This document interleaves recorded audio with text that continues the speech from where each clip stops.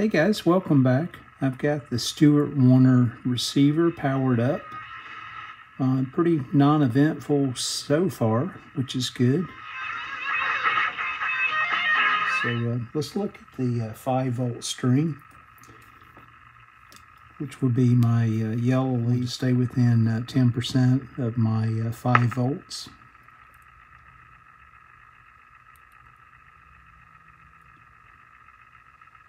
And we're at 4.94.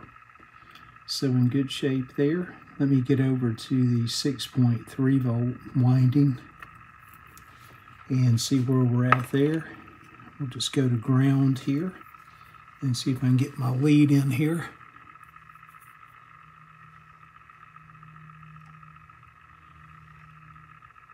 And the 6 volt winding, 6.36, so that looks good as well. Let's look at the DC voltage. Well, hang on, let's look at the center tap, which goes to chassis ground back over to each side of the transformer real quick on the AC side. If you guys followed along, I tagged one of the leads red and one blue.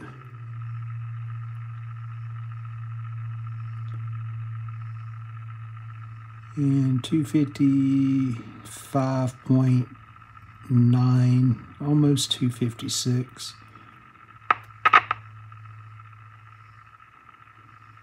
And 256.7, so pretty well balanced there.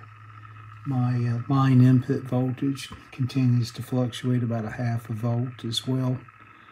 So let's switch over to DC and check here and see what we have at the first cap location.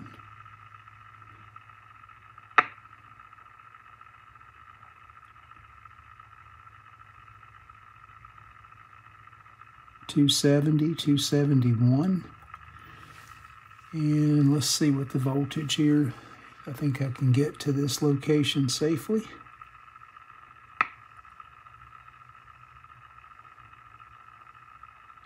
$211.2. So that's our voltage after it goes through the fill coil itself.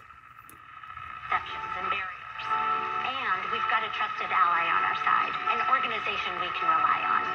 Easter Seals, rooted in communities nationwide. Just a rough alignment's been done at this point in time. And I still need to, you can see, hook my fuse up and tie back in a new line cord, as well as my on-off switch. I've just got this temped in. One thing interesting too, the 5W4 tube, I'll show an example of another 5W4 GT, was not in the receiver itself. As found, a 5U4 tube was installed. The receiver would work with this, but the problem would be the loading on the filament side. This is 2 amps versus 1.5 amps per the design of the transformer itself. So it would have created a little bit of an overload situation for sure.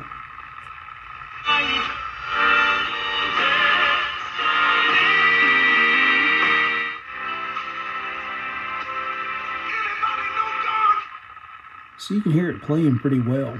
Again, for those that followed along, my original configuration for this transformer that I still need to tidy up the wiring on is between 1 and 4. So the reflected primary impedance back over to the output tube was way off, creating a low volume.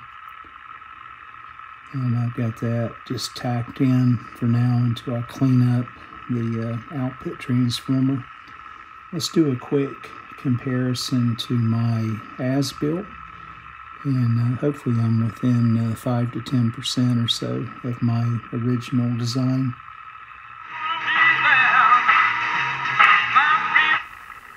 For those watching that have not followed the series, the reason for rewinding the power transformer, it was grossly undersized for this particular receiver. So I've done my best to use all the real estate available to me, increase the wire diameter, to increase the circular mils per amp to a better spot.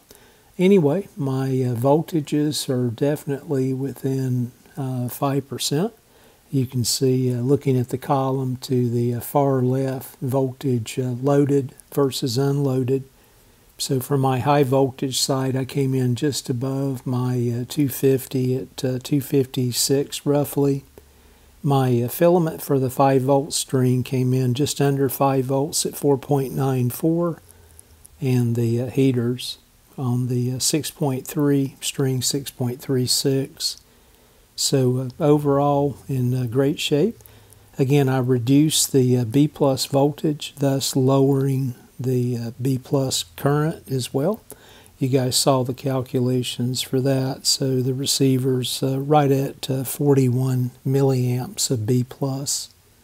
I appreciate you guys following along. More updates soon on the cabinet and the remaining electrical work. Everyone out there, take care and stay well.